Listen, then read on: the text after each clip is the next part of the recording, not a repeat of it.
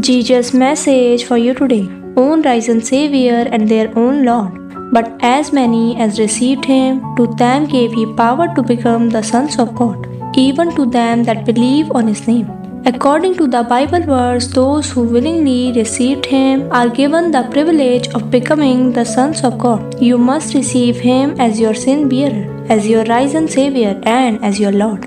Will you take him to be whatever he offers himself to you to be? The Bible says that if thou shalt confess with thy mouth the Lord Jesus, and shalt believe in thine heart that God hath raised him from the dead, thou shalt be saved. For with the heart man believe unto righteousness, and with the mouth confession is made unto salvation. For the scripture saith, whosoever believes on him shall not be ashamed. For there is no difference between the Jew and the Greek, for the same Lord over all is rich unto all that call upon him. For whosoever shall call upon the name of the Lord shall be saved. I believe if you have faith in God. Amen.